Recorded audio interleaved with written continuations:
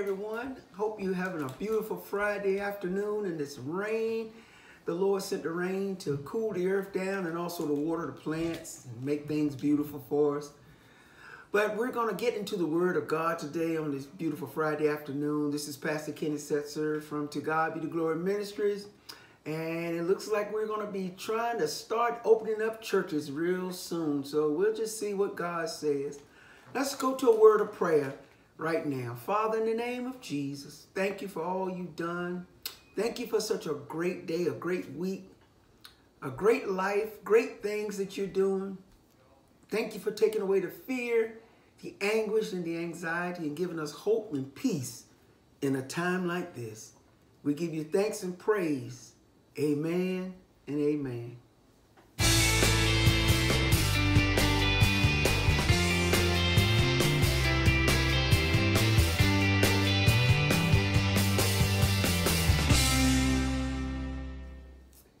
Let's go to the Word of God today. And I want to focus today on God is able to resurrect things. I don't want people to lose hope, and I don't want people to get fearful and think that life is just over. There's not going to be any more happy days and no more good days. God is an enabler. He's able to resurrect things, change things, and make them anew, make them fresh, give us a new start. And just as the Lord talked to the prophet Ezekiel in the 37th chapter of the book of Ezekiel, the Lord was speaking to his people of their condition. And he used an example to show the people he's able to bring you back from where you've gone to. Now, through this pandemic and through these times that we're facing, many people have lost hope. They've lost the will and the joy and the peace that they once had. They lost their praise. They've lost all their victories. What you have to do is start looking back over where God brought you from. Count your many blessings. Name them one by one. Count your many blessings and see what God has done. He's not finished. God is not sick. He's not on vacation. And he doesn't have the coronavirus. He's strong and he's able and he's willing to go through. So let's go to the Word of God in the book of Ezekiel. Our reader's going to read and listen as the Word of God unfolds right in front of our face. Read. Ezekiel 37:1. The hand of the Lord was upon me and carried me out in the spirit of the Lord and set me down in the midst of the valley which was full of bones, and caused me to pass by them round about. And behold, there were very many in an open valley, and lo, they were very dry. Now, we must understand from the beginning of time, God has used great men and great people of God to prophesy the mind and heart of God for the foretelling of things to come. And just before this pandemic came, there were many prophecies that went forth. Now, of course, some of those were false prophets, liars, just people unauthorized to speak. But God sent forth true men and women of God and began to foretell of something coming. And God used these people, but nobody heeded the warning. Many people did not heed the warning. And even now, there are people that are not heeding the warning of God. With all of this dying and sickness and tragedy and loss of job and loss of food and everything going on, there's still some people whose mind hasn't changed one bit. In fact, they've gotten worse. And I'm telling you, in a time like this, we need to let go of the pettiness. We have so much pettiness within us as a people. We grapple and whine and moan over things that make no sense. Can I ask you a question? Who has time to gossip in a time like this? Who has time to find fault? Who has time to hold grudges? Who has time to worry about what somebody else has in a time like this. Every day that the sun come up, I'm so glad to see the sun come up. I start thanking God for another day. It's so good to be alive. And then I ask God to find something, help me find something that's going to occupy my mind throughout the day so that I don't have to panic and fear. But this pandemic, this situation that the world is in has not changed some people, not one iota. And I'm asking you, with the series of messages that you've been hearing, please change, church. Please change. Let go of the pettiness that's in your heart. Stop causing division among people. Stop talking and running your mouth and trying to set disunity. Please stop it. The prophets have spoken, and the Lord spoke to the prophet Ezekiel and said, look at the condition of the people. They're a valley full of dry bones. In other words, they're not only dead, but they've been dead a long time. Dead spiritually. Dead to love. Dead to care. Dead to happiness. Dead to unity. And God doesn't want us to be like that. Read, reader. Verse 3. And he said unto me, Son of man, can these bones live? And I answered, O Lord God, thou knowest. Again he said unto me, Prophesy upon these bones, and say unto them, O ye dry bones, hear the word of the Lord. And this is where the Lord put the onus back in the hands of the prophet and told the prophet to prophesy against these dead conditions that people are in. Speak over their lives. Speak over their situations so that they can begin to live again. Because whenever you have anything in your heart against anybody, whenever you're causing division and breaking the peace, you are literally dead. You don't know it, and nobody's told you, but you're dead. You're dead to God. You're dead to yourself. And the Lord is telling the prophets and the men and women of God these days, speak over the people so that they can begin to live again. And I want to say to preachers, stop preaching yourself.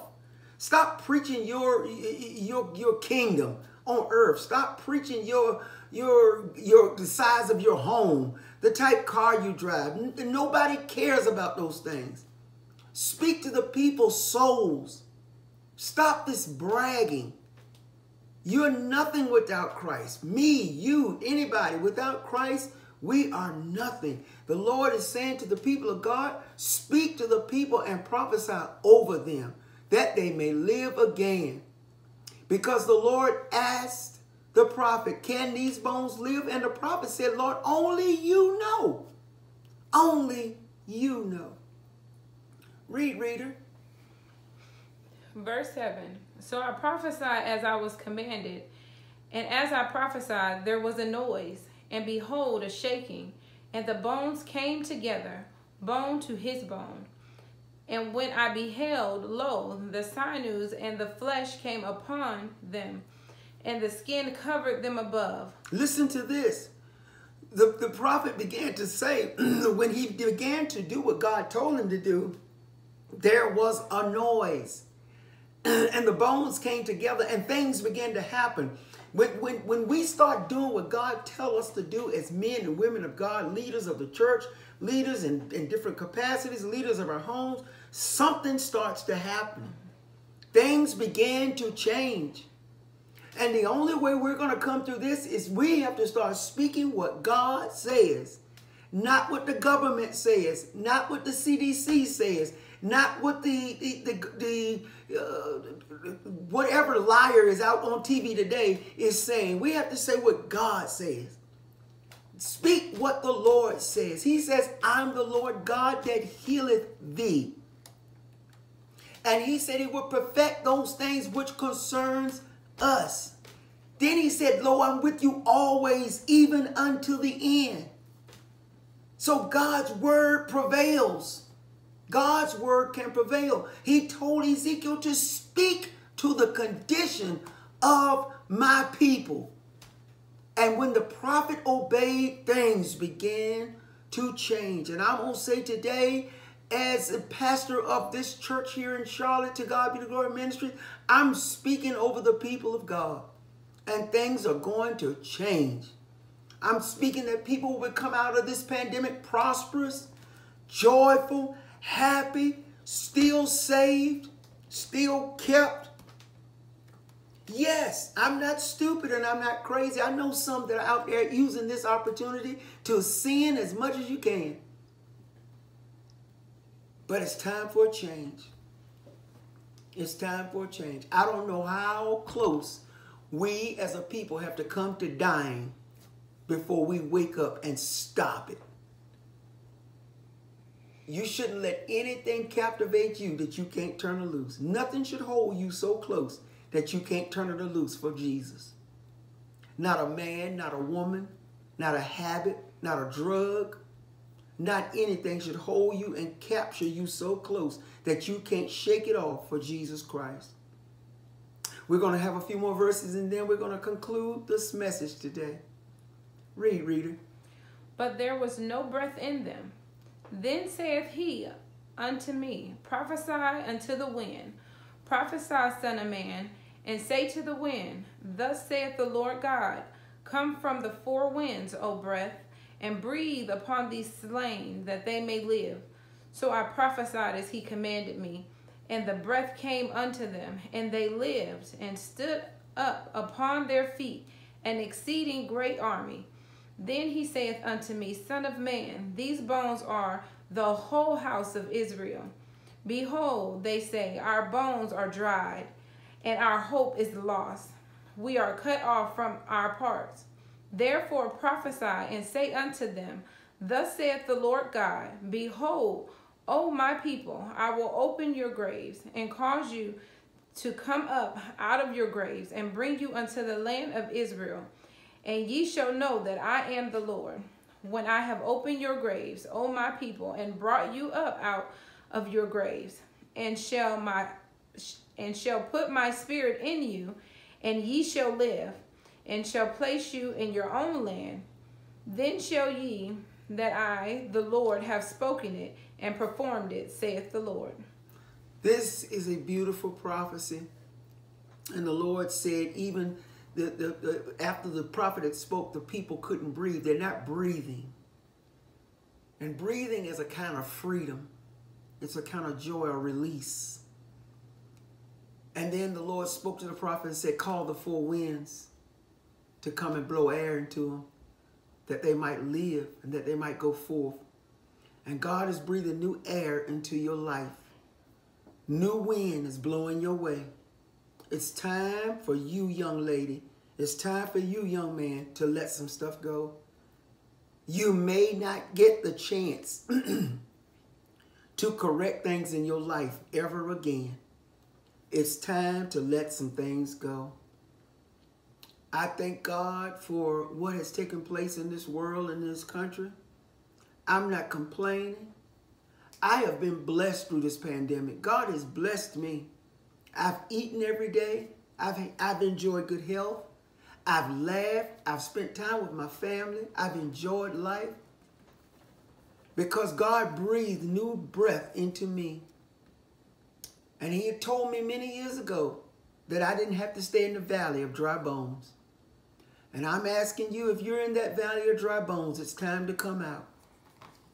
It's time for some of you to change your lifestyle. Look at the situation you have allowed yourself to get into. Suppose the virus were to claim your life tonight. Where would your new home be?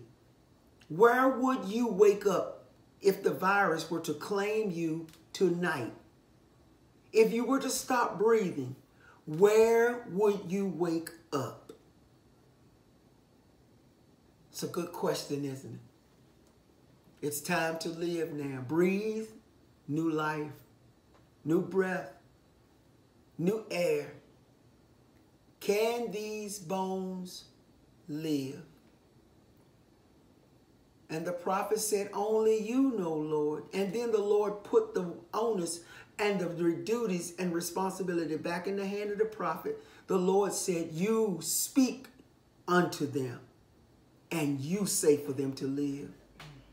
So as the shepherd of God today, I speak over the people of To God Be the Glory Ministries and them that will view this broadcast.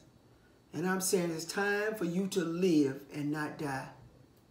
But there must be a change. There has to be a change in you. It's time to do something different. Look what you've allowed yourself to become connected to. You need to disconnect all of that stuff. You really do. I thank God for this word today. I thank God for allowing us to be here to give the word of God. This is Pastor Ken Setzer from To God Be the Glory Ministries here in Charlotte, North Carolina, signing off saying thank you and we love you. God bless you.